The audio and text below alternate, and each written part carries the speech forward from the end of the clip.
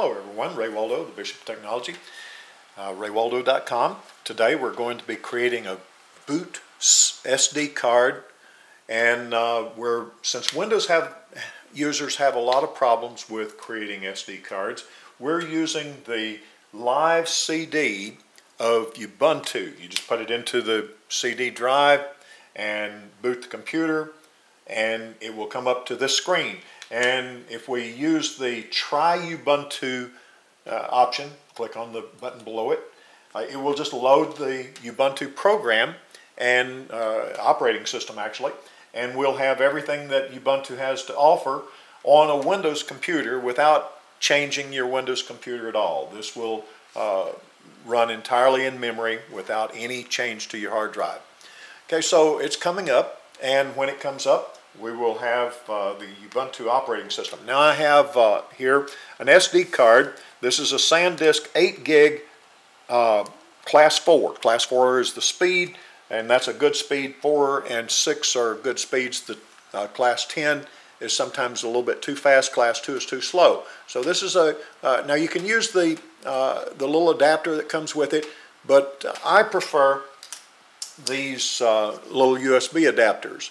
They seem to be a little bit better at creating SD cards and working. So what we're going to do is put the chip into the adapter, and then we're going to put the adapter into the USB port on the computer. And if I can find the hole there, there we go. Okay. And when we insert it, Ubuntu will automatically find the drive and mount it, that's the term that's used, and show us what's on that card. Now there are already some files there, and one of those files is what we actually want to use. There are a couple of files that I create and put on mine, and that are good. This one is for internal ClockworkMod, and this is for external chip that we're going to be using today.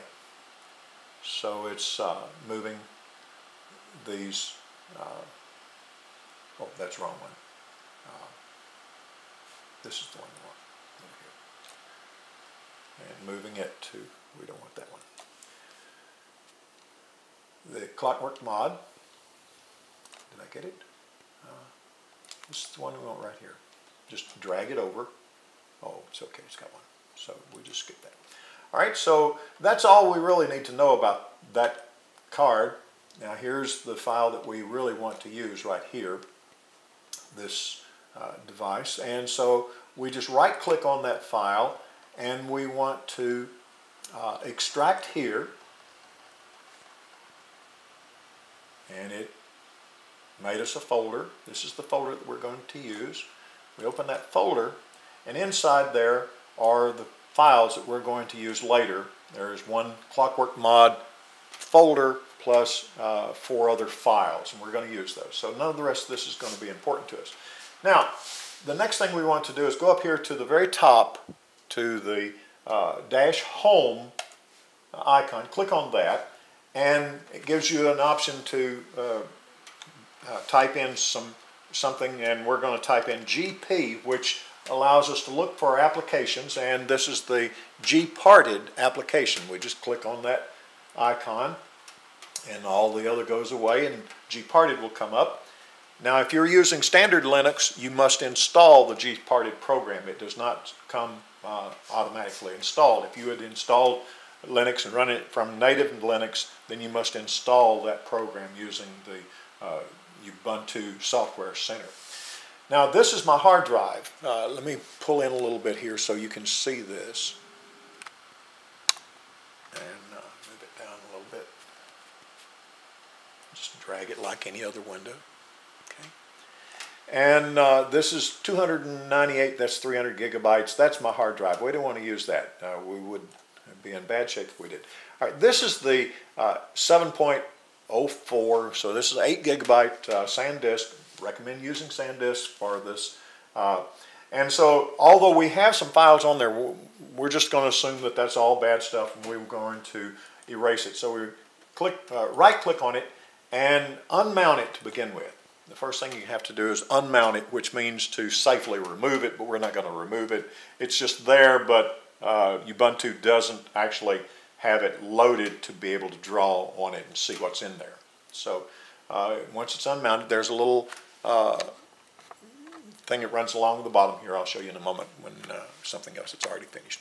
Okay, so what we're going to do now is right-click on the existing partition, and this is changing all the partitions on this 7 gigabyte SD card. So we want to delete that partition. Okay, and so immediately it turns into unallocated space up here at the top. Okay, so we go down here and right-click again and type and click on New, and we're going to create a new partition.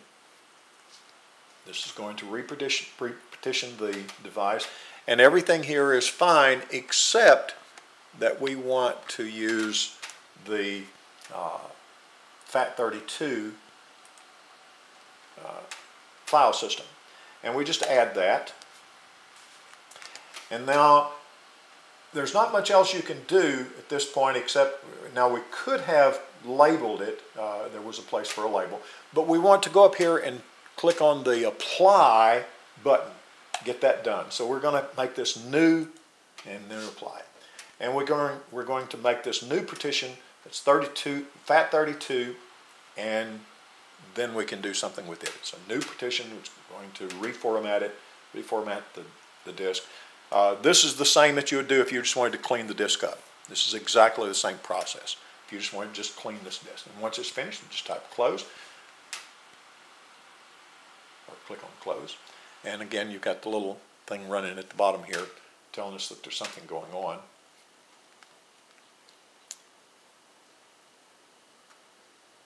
And when it's finished, there we go. Okay. Now we right click here again.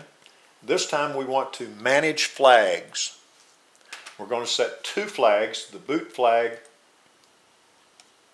and the LBA flag. And we close that.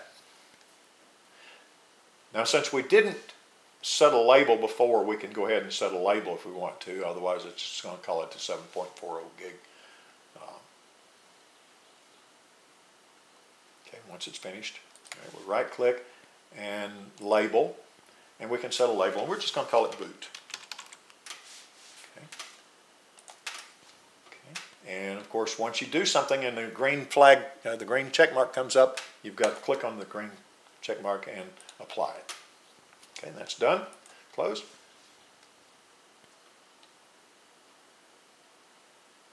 And once this little bar is finished at the bottom here,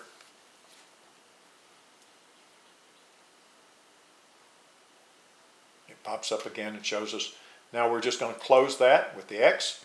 Now we go back over here to the folder that we had earlier on our desktop, and one thing that you've got to do at this point, now you've got to let me open this up for you so you can see everything. You've got to remove the SD card from your computer. Okay, so take it out. It's all done. Then we put it back in to remount it. Okay. When it's mounted, it's got another window comes up. Now we're just going to left click and box in. Well, it's still moving here. This little circle shows it's actually doing something. So let Linux finish with. Okay, now it's finished. We're going to left click and box and just hold the left button down and box these 5 items. And then we're just going to left click again and drag them over here to this side. Okay. And once that's done, we're finished. We can close this. We can close this. And we can go down here to the little device over here on the side over here. Click on that little boot device, right click, and safely remove. That makes sure that all the writes are finished before it lets us go out. And then it will disappear when it's finished. Okay, it's gone. Now we can pull the device out. Okay, so get this out of the way so it doesn't get in our vision quite as bad. This little chip now, we can take it and put it into the Nook. Make sure the Nook's powered off. Put it into the Nook. Make sure the chip is seated down well. Press the power button until it flashes. The next thing we see should be a box. There we go. Now the box says that we're actually booting off of this device, and the next thing that we'll see will be the menu for ClockworkMod.